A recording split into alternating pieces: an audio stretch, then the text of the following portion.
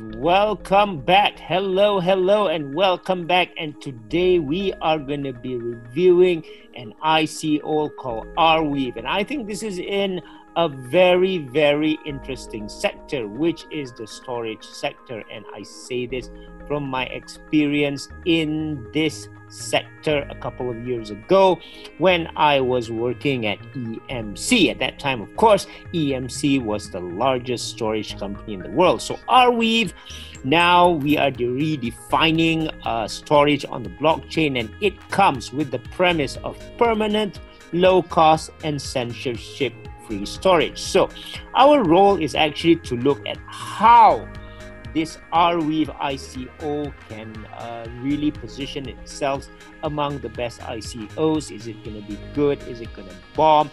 And to do this, again, we use this 6 parameters that got us from US 20K last year to US 1 million in only 4.5 months. And this is by going through and studying the dimensions of sector, height, use case, tokenomics, roadmap, and also intelligence. So when you go about ARWEAVE, you really have to look more at the storage industry, okay? Because this is very, very new. So we'll go to the storage industry and then we'll link it back to the blockchain.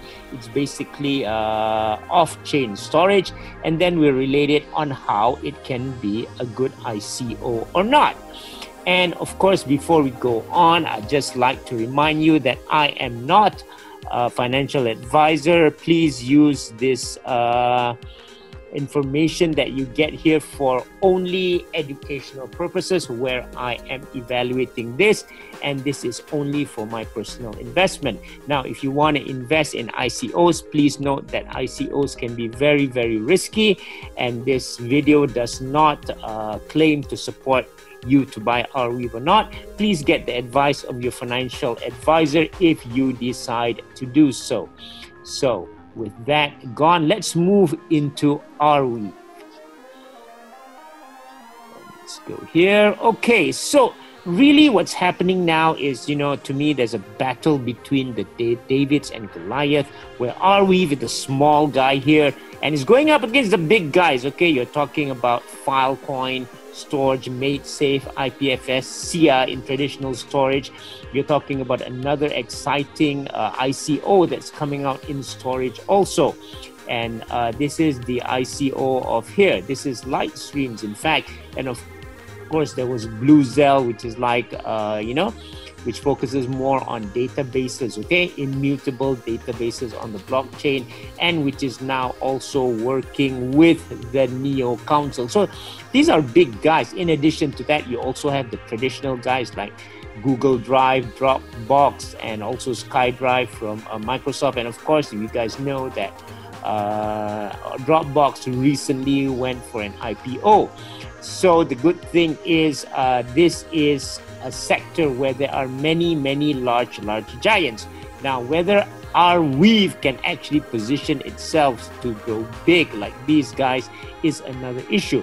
But storage is a 3 trillion industry, and as the blockchain goes, naturally we are going to need lots of storage. And how much storage do we need? Well, we're going to need a lot of storage because, information is growing now at a rate that has basically never been seen before, and all the storage companies that are good are going to be able to build a very, very strong position inside this storage niche.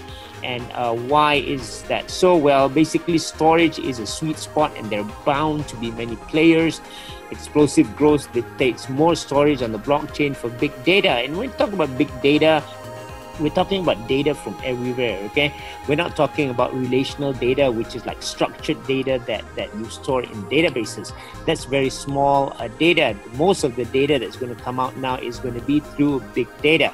So now you know that if you look at the internet in the 1990s, although it was a lot about, you might thought that it was a lot about servers and it was a lot about networks, you have to remember that the best performing stock in the 1990s was not about the server and network stocks. It was actually EMC. And EMC was a storage company, and that was the best performing stock on the New York Stock Exchange. So this is very interesting. So now during the blockchain, you have a battle of the blockchains, you know, the third generation blockchain, the fourth generation blockchain. You have things like, dApps, you have things like DAX coming up, and also all this fault tolerance stuff, security stuff. This is the infrastructure. But of course, when you have infrastructure, you have to have somewhere to store the data. And I believe this is where storage is coming up. And I see a lot of exciting ICOs in this, and I'm sure that the winners will rule the rules. So let me tell you my experience itself from the storage industry. While we were at EMC, you know, we were selling those big storage machines. This was called Symmetrics. And then we had another junior one called Clarion. And then we were also battling another company that was big then, which is called Hitachi Data Systems. So both of us were really battling it out. And while that was happening, there was this little guy. Okay, there was this little guy, and this little guy was a company called NetApps. Okay, and NetApps did network attached storage, which is far smaller. It doesn't perform as fast as the big storage machines from EMC or Hitachi, but they managed to really build a good niche there. So they managed to build a good niche for the small guy. And I think this is where ARWEAVE would really fit well, in that you have a battle between all the big giants of the storage industry. I mean, I'm talking about the blockchain storage industry, of course, and ARWEAVE could then position itself as the small guy that delivers. Okay, and this is the same strategy used by NetApps. It was actually very cheap. It was actually very fast, and they just sold very well. So again, my advice for ARWEAVE now, where I'm excited about this, is while the giants battle it out among themselves, ARWEAVE could potentially sneak up on its rival using cheap technology. And this is what it does. And they're very dead honest about this also. And we'll see in the white paper, the strategy is quite clear, and I think it's quite clever, you know, because one thing you do not want to do, especially when you're small, is you want to go up against the giants, and ARWEAVE really is one of the smallest. Okay, guys, it is really one of the smallest ICOs with a hard cap of only 8.5 million US dollars. Now this is good. Okay, this I really like, because it's really small, and if it does become a NetApps, then you are going to see valuation increase many fold. Let's go to the next slide now. So basically, the tsunami of data is getting bigger. We need a scalable storage infrastructure for the blockchain, okay? Because you look at this, okay? This is the data, a flood of data by 2020. Average in a user, my God, you're going to lose like 1.5 gigabyte of traffic per day. Autonomous vehicles are going to use like 4 terabytes. Oh my God. Connected airplanes, 5 terabyte. Smart factory, 1 petabyte. Cloud video providers, 750 petabytes of videos per day. So really, you know, if we're going to go through the blockchain, and if we are going to make blockchain big, then naturally we need to store this storage somewhere. But the cost of traditional storage is really too high. You know, you have a high cost of accessing the content, and then you have the problem of archival, okay, the storage archival.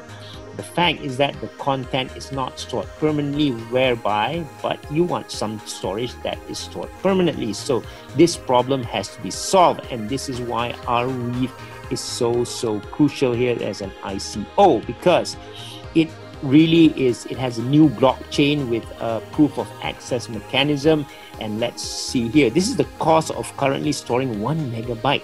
Only 1 megabyte on the Ethereum blockchain, and this is from, I got it from Lightstreams. Look, 1 megabyte is going to cost about 13,000 USD. Wow, it's a lot. 18 minutes to store. Now that is really too slow, and that is where I think that storage is going to be big in the future. Okay, the ICOs of storage are going to be big. Now, of course, you see blockchain ICOs are going up and up. Just look at the thing that is happening now where people are going after all these ICOs such as for, you know, Tomo Coin, P-Chain, Eden Chain, Quark Chain and all that. But I think that one day storage is just going to do that, okay, compared to the blockchain ICOs. And ARWEAVE is actually in a generation, an early generation of storage infrastructure providers that are going to do very well. And as was seen from the internet in the 1990s and early 2000s, storage does better of all the infrastructure. Okay, so remember this, storage does the best of all the infrastructure. It's numero uno. So the more that we understand storage, the more we are able to make good picks so that we end up with the winners in the future. And this is not only once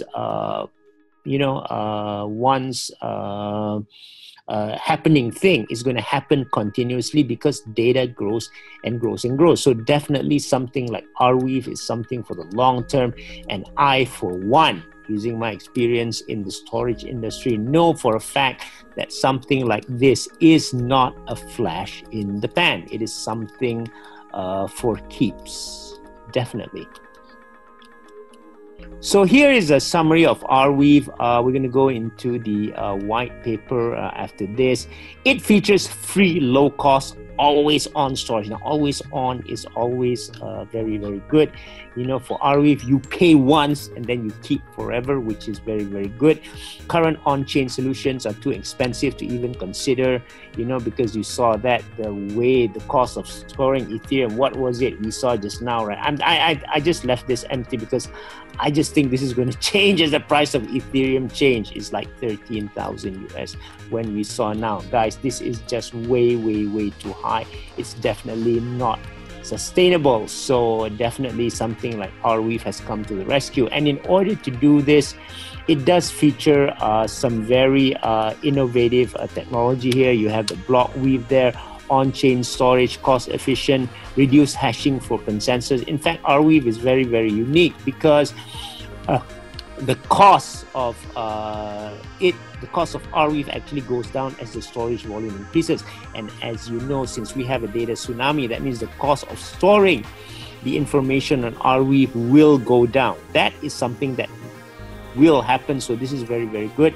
It has a proof of access consensus mechanism, and together with proof of work, miners need to only store previous blocks instead of having to create new blocks. So this definitely saves storage space and helps bring down this cost of 13,000 for 1 megabyte of storage down now to almost free. Okay, it also has a mechanism called wildfire. This is an incentive for miners to share data, okay, because you really want to share data and not waste storage space and collaborate with each other. So this avoids large mining pools, which are really a waste of electricity. But one thing that I really like about ARWEAVE is block shadows. Okay, so rather than moving entire block, they only move the shadows of the block.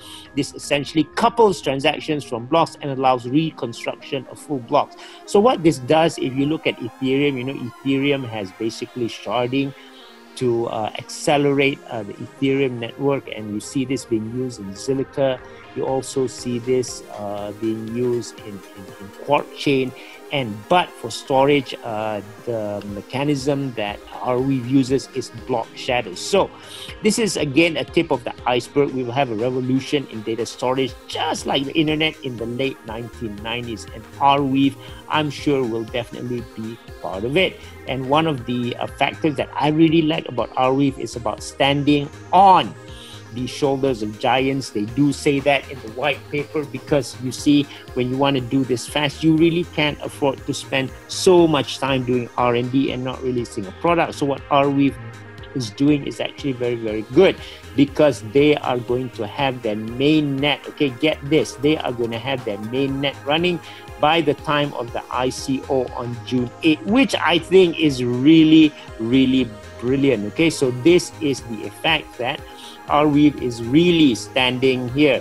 Yeah, it's actually sitting down on the shoulders of giants. So this gives us a lot of confidence in the ability of the ARWEAVE team to really execute things. You know, one of the primary things that I find really attractive about ARWEAVE for me is that it really hits a chord. Okay, it really hits a chord to me, because this is really about permanent, low cost and censorship free storage, something that we can afford. Because if we have all this but we can't afford it, then it is no use. So what I like is that we can really afford it, and it's a model of pay once and store forever. This is what I want, okay? Pay once and store forever, because I don't like the current IT model of having to pay maintenance fees for a very long time. So pay once, store forever suits at me fine. And the best of all, if I say the MVP will be achieving 5,000 transactions per second by the time of the ICO on June 8th. And of course, this is the block weave, okay? This is the blockchain called the block weave, and as more and more clients join it, of course, the costs go down. It has a serverless architecture, stores and data in format most appropriate for whatever protocol comes in. So I also like ARWEAVE. I'm going to go through this. It has a API called REST, which uses HTTP. So it has this use case of having decentralized storage, decentralized data sharing, academic publishing market, and also decentralized data identity and protection. So before we go to the next section here, why don't we just go in and look at their website? This is the ARWEAVE website. You have the good thing here is that it has a light paper here. You can go to the Telegram group here, and it has solved the old millionaire problem of decentralized data availability. I said I like this already. Pay once, store forever. It intends to be the backbone of this new decentralized internet. The ARWEAVE protocol features here the block weave. Okay, self-organizing network, high transaction throughputs, 5,000 transactions per second, and very simple decentralized app development.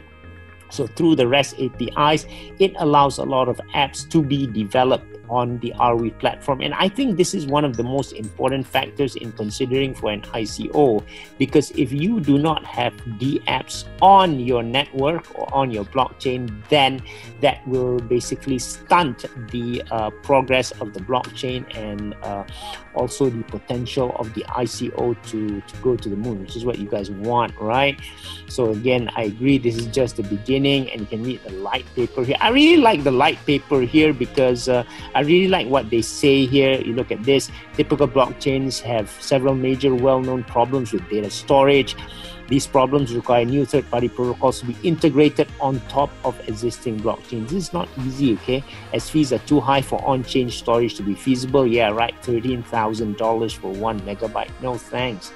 So with typical blockchain, there's always going to be a cost to access content, and the content is never stored permanently. So they present ARWEAVE, a new blockchain-like structure.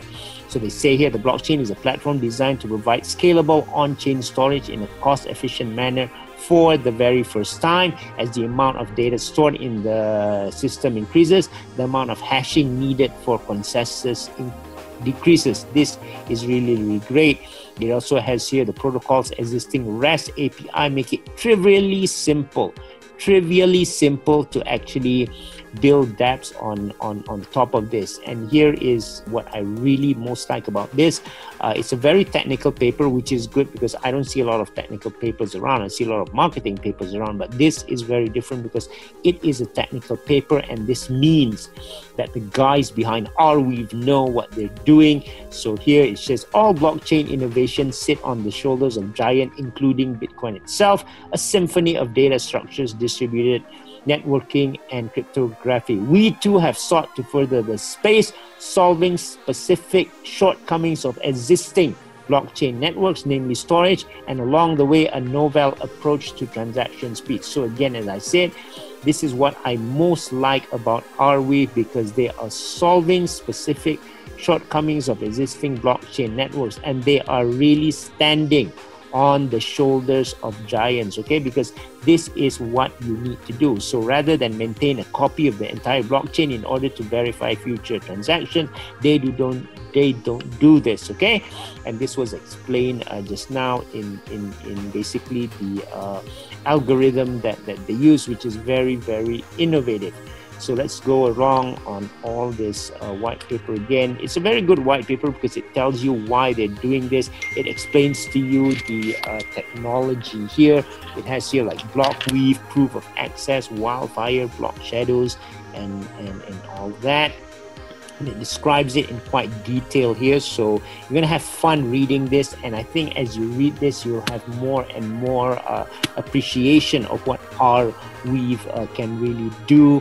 And here what they want to do is a theoretical attack against ARWEAVE is that has become extraordinarily large, is that miners may work cooperatively to maintain a single copy of the weave which they all access to retrieve call blocks. While this kind of behavior may at first seem problematic, this is not in fact the case. So if such storage pools were employed by a large proportion of the miners, the incentive for other miners to store rare block increases. Okay, so they've actually turned this around, okay, to make sure that the storage pools are able to collaborate with each other. Okay, so again, you might be self-interested, but there's also a rift offsetting function to the network which scales as the potential for data loss grows. So that's very, very good.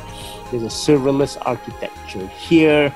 Again, this means that it's going to be very, very cheap, and if the application is best served by a highly optimized Merkle structure such as the one found in Ethereum Virtual Machine, it can easily be implemented on the Weave. So if you're using Ethereum, then this provides something that is easily to be integrated there. And the best thing of this, it's a very well thought out paper, and of course they are from Techstars. So again, you know, if you are part of Techstars, you'll probably be in a facility where there are a lot of other companies there, and of course here is where you can actually go about and exchange ideas. Okay, so use cases here are like in authenticity. Okay, too often legal systems is tied up with litigation over authenticity of documents. So an example is that ARWEAVE solves this problem by providing an indefinite and verifiable store of any digital content from the author. And in 2017, the state of Delaware ruled to have blockchain evidence admissible in court proceedings. These rewards could dramatically speed up disputes over artistic attribution and intellectual property battles. So this is very good because in a creative economy, there's bound to be a lot of problems with data. So the fact that they provide indefinite and verifiable source of any digital content is very, very good, because you know, in social media we might produce something and we don't want people to steal our IP. So something that can store forever would definitely be supported by the community here. So let's go and look more at what these guys are all about. And here I have an example of a use case here, and I very like ARWEAVE now because, you know, as I said, the mainnet is going to be released on June 8th during the ICO. 5,000 TPS, which is very, very impressive, since you know the ICO has just started. Just imagine, they already have 5,000 TPS working. They already have a use case for a hospital in Germany called Sharite. They have an academy inclined team because the main two founders are PhD candidates. So this is very, very good. I like it because it's basically a mixture of academia. Okay, it's a mixture of academia and industry. Awesome, guys, awesome. Academia and industry, and also, might I add, because of the Techstars factor here, it's also a mixture of startups, and I'm sure that they are running the company based on lean principles and all that. So I feel very, very safe if I were to invest in this. And an example of an area where this can be used in Malaysia, where I come from, you know, the hospital system in Malaysia is a two-tiered hospital system where we have the public and private sector. Now the issue comes out when you want to exchange medical records between the public and private sector, and you have seen, okay, we've seen a lot of attempts to consolidate this into one national project has failed. There was a total hospital information system that failed before, and also telemedicine. But something like ARWEAVE here, you know, which is basically immutable storage, cheap storage, okay, immutable and cheap storage, could easily be used to basically transfer medical records as it goes from private hospitals, you know, to that ambulance or to the main hospitals, or going from clinics that refer it to the private hospitals that eventually refer it back to the public hospitals for serious cases. So this transfer of secure transfers, confidential medical records, which will have to follow referrals from clinic, is very, very good for clinics to hospitals. And it will also allow a way of long-term storage, okay? Because immutable medical records, you want the medical records to be immutable, but this leads to a lot of possibility of long-term storage. And if you put on a security layer on this, then this would really help to revolutionize the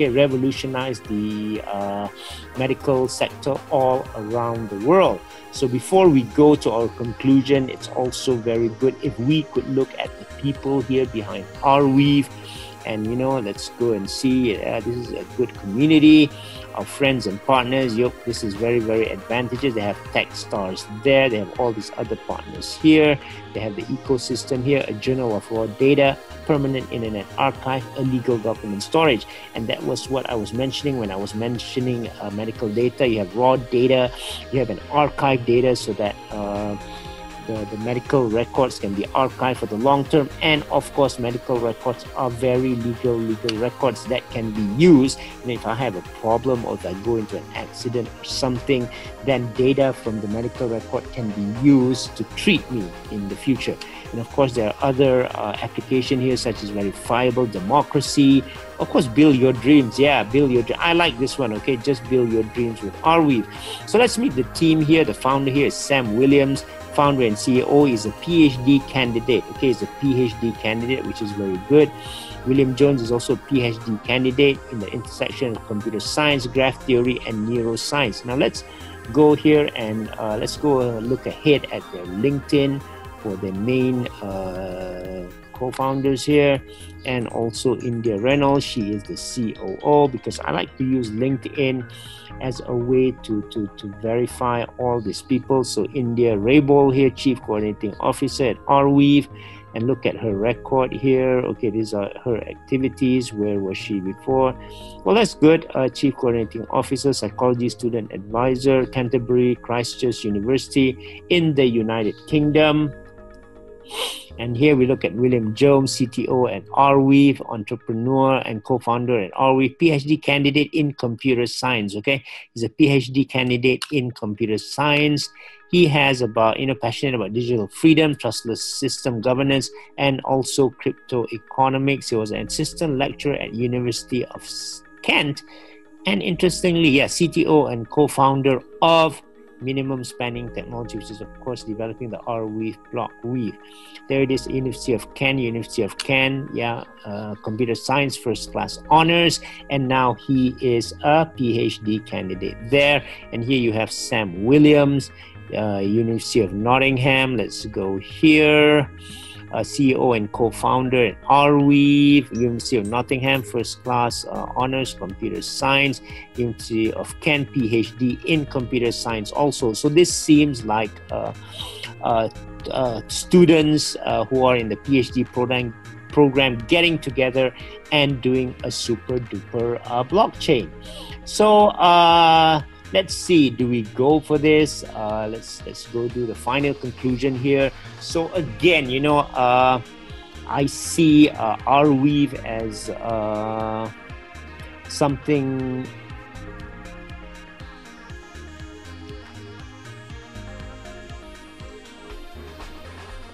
Wow, did you see that? I mean, ARWEAVE is really badass. So it's trying to tell me a message here that it can really do it against all these giants. So let's go and make a conclusion here, and let's see whether the decision to go for ARWEAVE is a yay or a nay. Because if you look in the sector, as I explained, storage is a very big sector. It was the biggest sector of the internet in the 1990s and 2000. When I say the biggest sector, I mean it had the companies which had the largest stock appreciations, and that was EMC, the NetApps and the EMCs of the world. It certainly has hype in ARWEAVE now because I was in at a very early stage. I got into the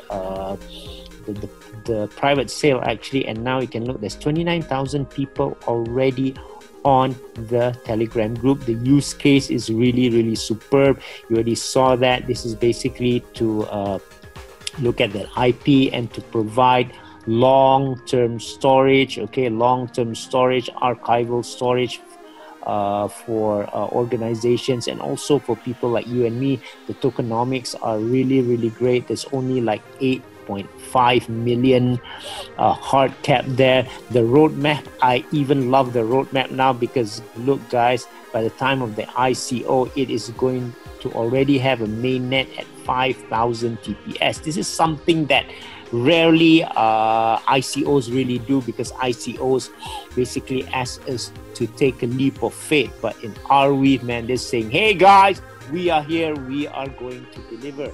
Intelligence, I really like the team, because this is a combination of really academia, a very unique combination, as I said, of academia, of startups in Techstars, and also of the industry. And I'm sure that armed with this kind of team, they are going to be able to give these guys, whether it be the traditional players, the blockchain players, or the new guys like Lightstream and Bluezell, a real run for the money. But then, as we said again, they have great technology, they have cheap technology, which I think is going to be advantageous in and of itself.